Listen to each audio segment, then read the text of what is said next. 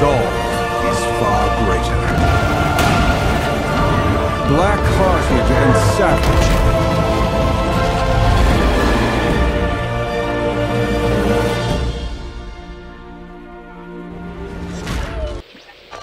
Once again in the glow of the atom.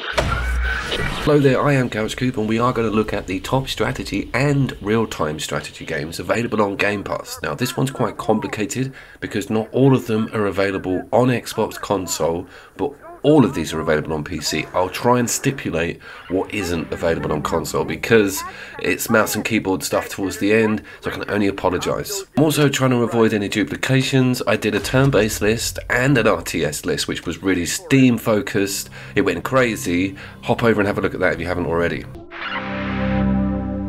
Wastelanders 2 Director's Cut is a crowd-funded sequel to its original that came out in 1988. Alright, Fallout 1 came out in 1997. A film called Hardware came out in 1990, directed by a chap called Richard Stanley, who I think may have played this game for some inspiration.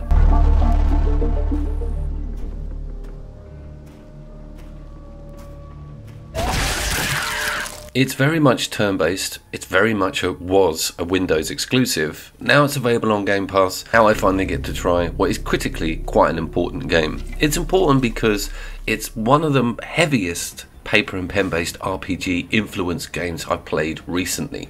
It is so dependent on your team choice and stats and leveling that it is almost tabletop like when it comes to importance of equipment and team composition.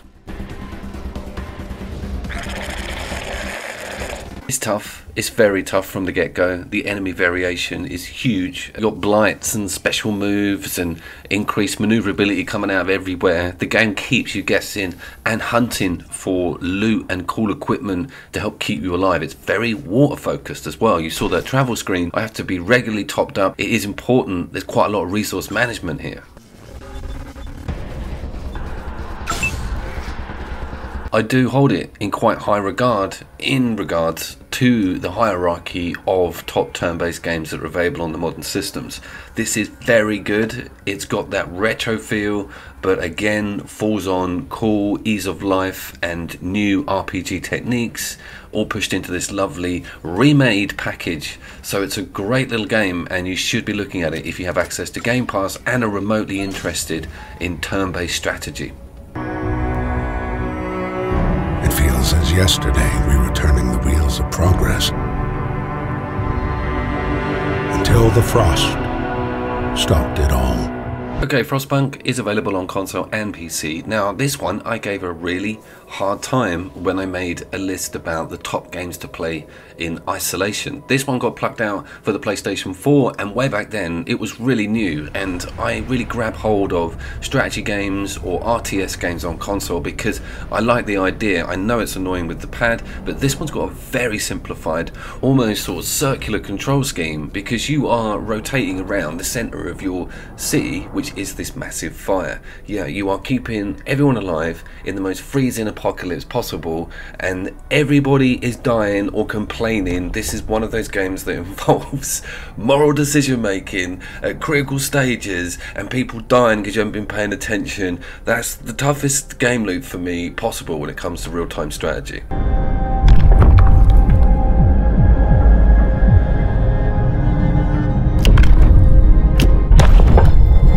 And that's what got me annoyed when I first looked at it. I wasn't aware that it was a game purely about population and city building. I thought there might be another village nearby that sends troops over, or there might be rabid ice wolves that attack your workers every so often. There is no combat, so bear that in mind. But there are games out there that do rely on this sort of loop, and they're really good and very popular. It's just not my cup of tea.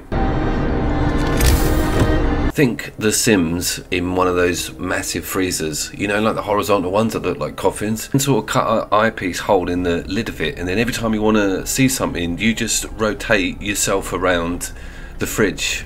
The control scheme's not that bad, and I do love the little trails they leave in the snow and how detailed these small little people are. When you see them die and you haven't built a cemetery, they're just literally bodies on the street. It's a tough one morally.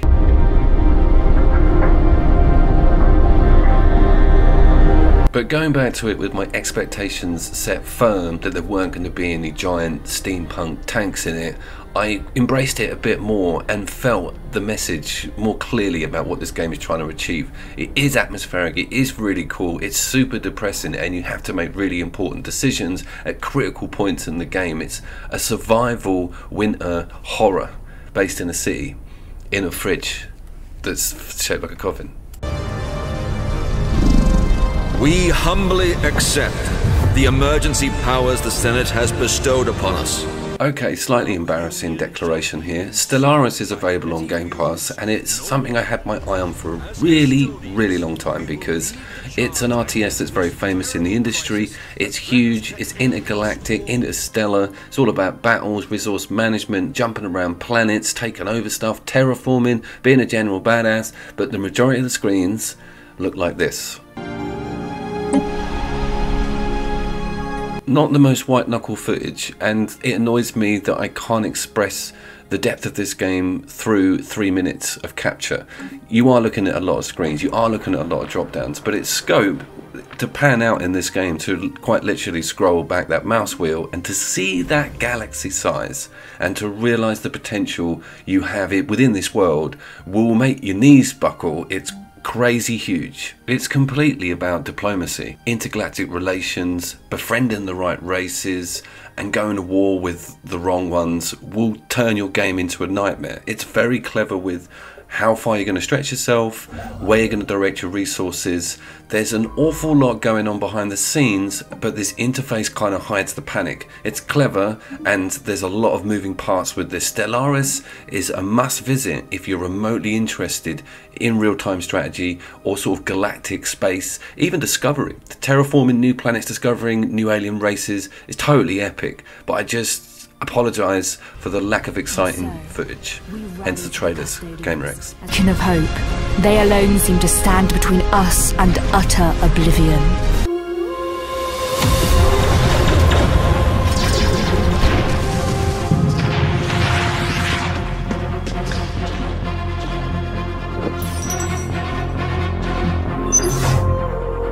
Exciting footage, you say? Star Renegades will sort you out. Love this. Final Fantasy Tactics meets a retro roguelike. Can you believe that? Yeah, it's a total splice, and hell is it fun.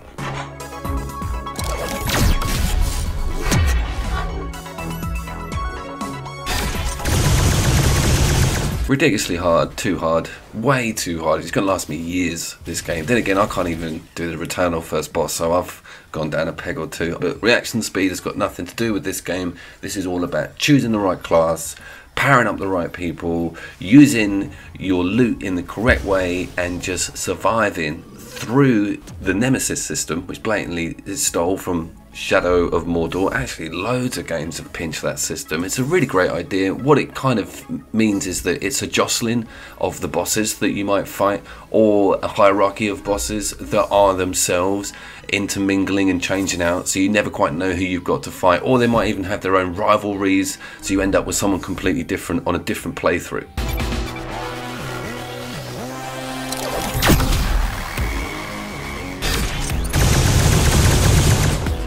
The progression system is actually quite well pitched. Opening new characters the more you play, there is an incentive to pick up that controller again. How smart.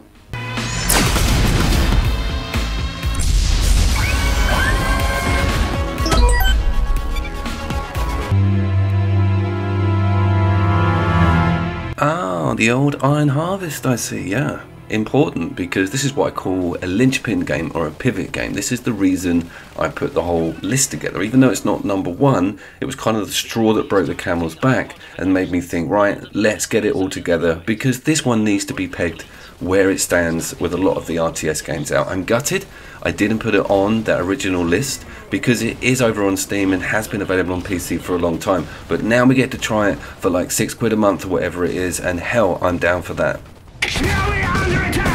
But here's the thing, it panned on release, it completely belly flopped, and everyone was like, by the way, those dissipation mechanics? I'm a big fan of dissipation mechanics, and that's the best on the list. But again, reminder, this is the newest RTS on the list. Anyway, back to the point.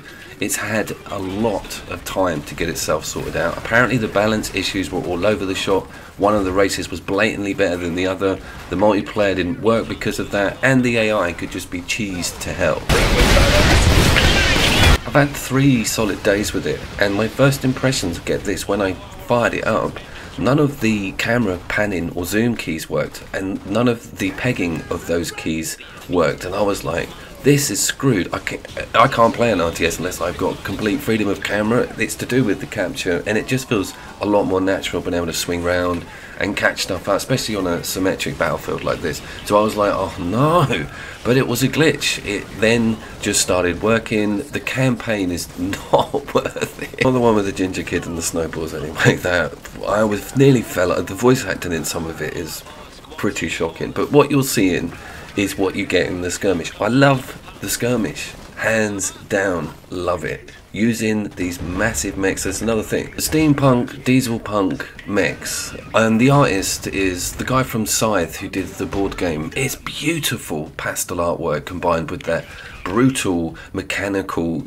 nature duality that always seems to be predominant in his work. The noise and the mech design and the universe it's in and the accents and the terrain, that beautiful winter.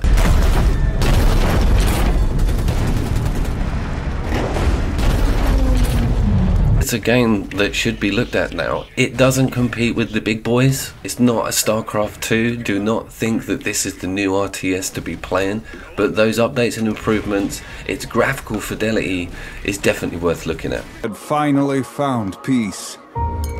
Until Emergence Day. So we're midway on the list. Time for a coffee break, I think. And a think back to XCOM and XCOM 2. And the original list that I made. Some of those turn-based games, Divinity Original Sin, Mechanicus, are so strong. And when turn-based games get it right, they can be so rewarding. Gears of War Tactics is very rewarding, and they've got an awful lot right.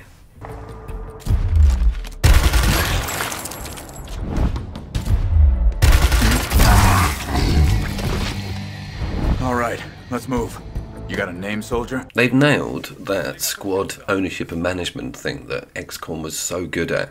Not naming your characters and seeing them die and quite literally bursting into tears on the spot, but being able to develop them and put attachments onto their rifles, give them strengths in the directions that you're using, and gradually craft a team that are genuinely made from the ground up by yourself.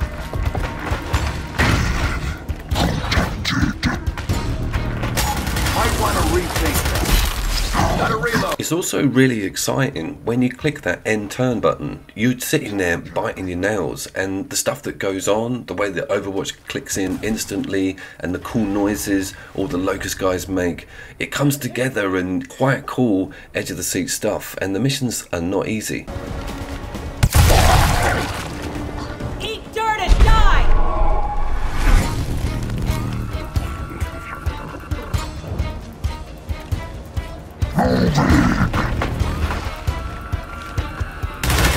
The female character has quite a cool invisibility action that enables her to get around the back of the enemy, and everyone's got about 5 action points, 4 action points, and it's very clear on what you can and can't do within that scope. You can have loads of fun developing moves or pulling off flanking maneuvers or just grenading a single group and just seeing the whole lot go up in one turn. Epic game.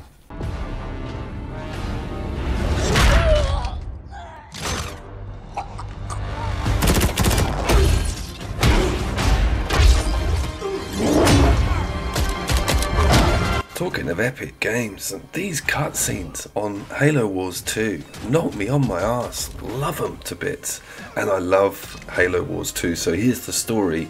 You couldn't get to Halo Wars 2 unless you owned a high-end Xbox for ages. Then it got put onto the whole Windows 10 thing, and again you needed a decent PC or half decent PC to run it. So it's been out of my grasp up until I got the Game Pass, and it was one of that and Gears 5, Halo Wars 2, they were the things I went straight to, and man, it paid off.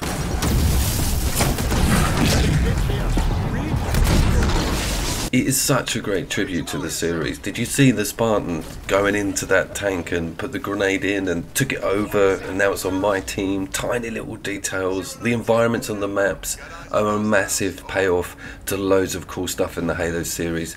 Everything is here. All the races have got their coolest machinery firing on all cylinders at each other. It's crazy the panic that can go on.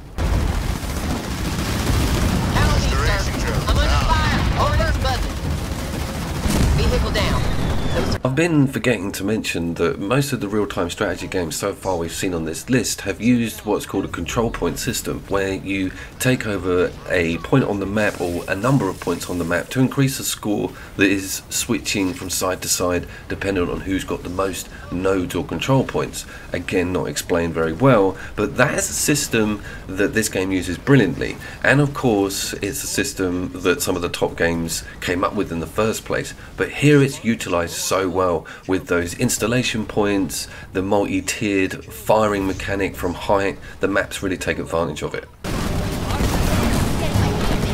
It uses a sort of Dawn of War 2 base system where you don't really have to worry too much about base positioning, but you still have to worry about base security, so you can still put turrets in, but everything's got like a mapped out section where you put things down, so you can crack straight on with troop management, platoon management, and vehicles and flying vehicles. There's loads of flying vehicles in this game. It does not hold back with vehicle variation type. Hero units, there's loads of them, and you can put all of these different things on them and just make them into a one-man battlefield. Enemy auto guard is down. Halo Wars 2 sits proudly in my top echelon of RTS games of all time. Can you believe that? And the controller mapping is flawless. One of the few games on this list I would happily play on controller as well. What the hell, Koo? Is it Bible game? You're putting Bible games on your list. It's Age of Empires 2. Kudos to me for not putting Age of Empires 3 on there. Age of Empires 1. I do have fond memories of it, but I actually never played this at length, so this was great to get back into. The music, the funny little voice samples, Hold'em, Chopper, you know the deal. Ready, yay, yes.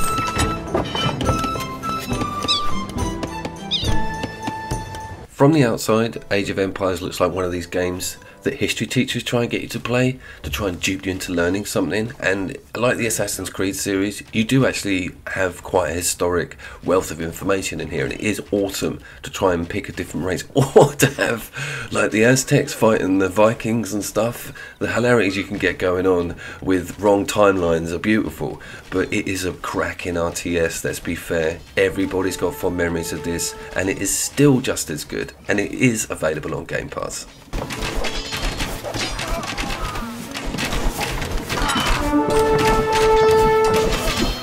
As you can see, I'm really bad at it, but I just see a bottomless pit of fun trying out the skirmish mode, trying out all of the races, all of the cool maps, making it through all your feudal ages to try and rank up all your armor and weaponry, making the crossover to crossbows and fighting like random killer boars on the map. I didn't realise that they were as dangerous as they were.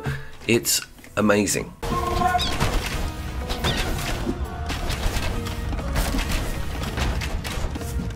Ready.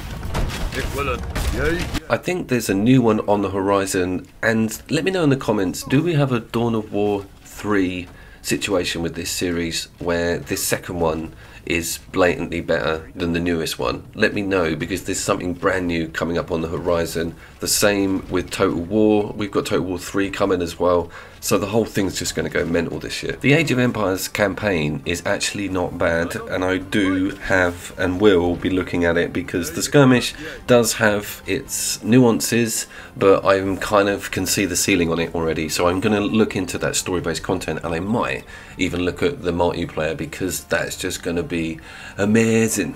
Fatal!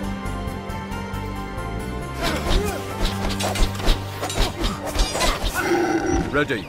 Yes. So Age of Empires 2 available on Game Pass right now, not available on console as far as I know, unfortunately, but you're going to need a keyboard and mouse for this bad boy.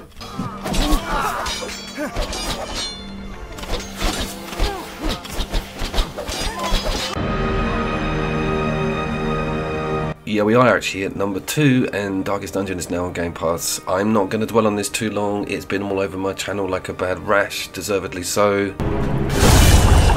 Another life wasted in the pursuit of glory and gold.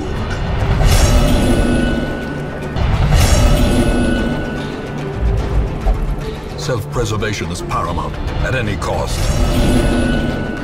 Just footage of one of my amazing runs there, where the entire team goes crazy, turns on each other, joins the other team as well at one point, murders each other, refuses to move, jostles out of position. Everything went wrong from the get-go. That's the joy of Darkest Dungeon, is the game frickin' hates you. It's not all about making friends though, and sometimes it's great to have a brilliant challenge, and this is hands down the best turn-based indie game out there. It is up there with Slay the Spire for me, which was going to be on this list. I think we've only got 9 games, but again, Slay the Spire gets way too much airtime.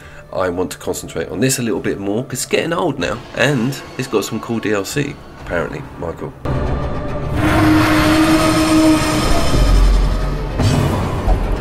I think I've owned the game for near on 3.5 years, can't get past the first quarter, and it does suffer the permadeath system that made us all cry in XCOM 2. Man, this has got a harsh permadeath, and it's got a vending system on new characters coming into your camp, so you won't always get your like fave dude back, and that can be crushing. Just as crushing as how pear-shaped this whole thing goes immediately after just making one bad decision. It's genius game design, it's beautiful art, and it's got some of the best character systems I've seen in an RPG for a long time.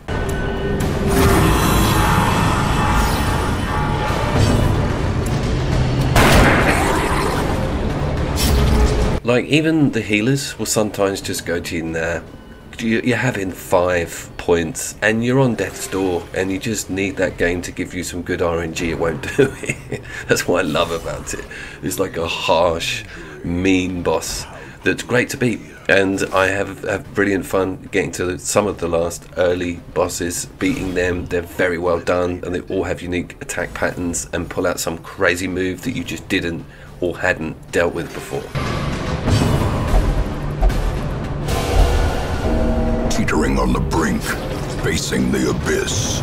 It's also got a brilliant turn-in psycho system, which is the white dots you see or squares under each character. Once they reach breaking point, they will break your game and start annoying the hell out of you by refusing to use items, switching positions, which can be detrimental to your entire game plan because each character has an optimal position within your party. Everything can go wrong from one character not playing ball.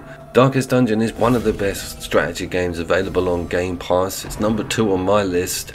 Hold on to your seats, peeps. We got number 1 coming.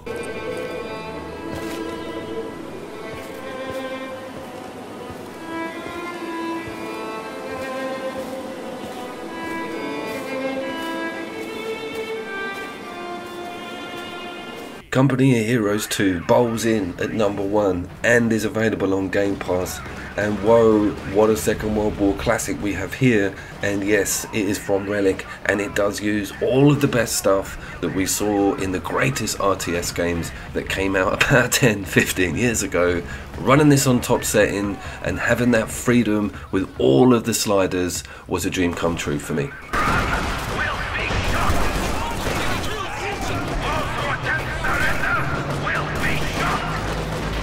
It's got a totally epic campaign featuring some of the key moments from the Russian side in the latter stages of the Second World War with Stalingrad and some great voice acting. So that campaign needs to be looked at because it's got some cool cosmetic unlocks that then bleed into the skirmish mode, and the skirmish mode is like my go-to thing. I actually bought the British Forces DLC. I did talk about this in the other video. It was hands down the greatest microtransaction I ever bought in my life. The transformation of the meta with the vehicles and different infantry type, and the cool homages to all of the British vehicles used in that section of the war. One of my favourite things to do is have the Tank Museum YouTube channel on and be playing this, and they'll be talking about the Panzer IV or something, and I'll be firing at one at the same time in this game. Life doesn't get much better. That's right, take it. Attacking our flanks. Sorry, traps, right? It's also got some incredible AI in it that is steeped quite highly. The moderate or medium setting took me a while. I'm now on hard and I've got another echelon to go, and I just can't wait to chip away at that huge Nazi wall that's stopping me from finishing the hard mode on the skirmish game. One thing I haven't mentioned is that Iron Harvest and Age of Empires, but that one doesn't matter too much, but Iron Harvest doesn't have a replay mode. As far as I could tell, or as far as I know on patches, there hasn't been one put in yet. That's devastating.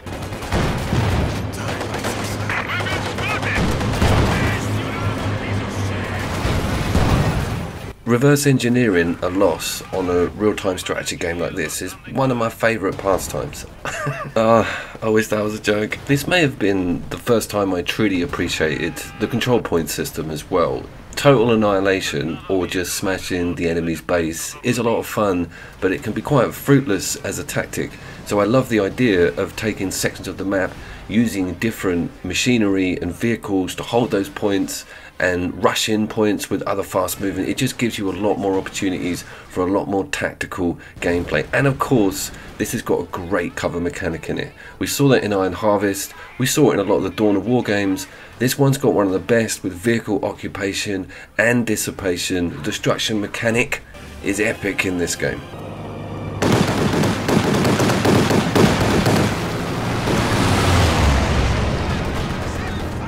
I think I might have even seen a patch go through for this the other day. It's got an extremely healthy online community still, and it's got a very strong PvP system in it. As you can imagine, all these different unit types, all these different classes of troops, and different factions and country forces just throws up so many different rock paper scissor combinations that the PvP is so complicated and awesome to watch, and tactical and full of cool key decisions, and using the terrain, occupying all the different houses and key points is massive in this setup. And that tank just smashing through the wall, like, this is the AI, so I watch the AI when they beat me, or if I beat them, I watch as them and see the trouble that I caused them, and this tank is proactively looking.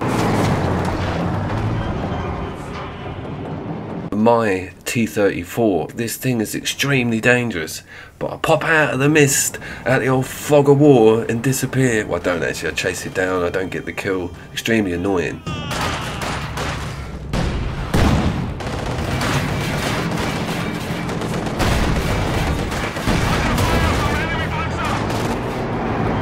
We have 50 points remaining.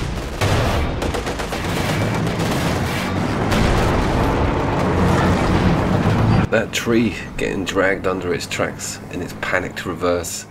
It's an amazing looking game still, with some really crazy physics and destruction going on with the brickwork and all the walls. The tanks just don't care, they go through anything, and you've got loads of cool dust and explosions and sort of cindered powder flying everywhere. This is a flat cannon, technically an anti-aircraft vehicle, but the AI is using it on my troops. Stuff like this would have actually happened in real life, and you know, you only get to realise how unbelievable that war must have been, and games like this pay it with the respect and homage it deserves. As always guys, I'm going to say goodbye and see you down there. Loads more content coming, couch co-op, split screen, you name it, we're playing it.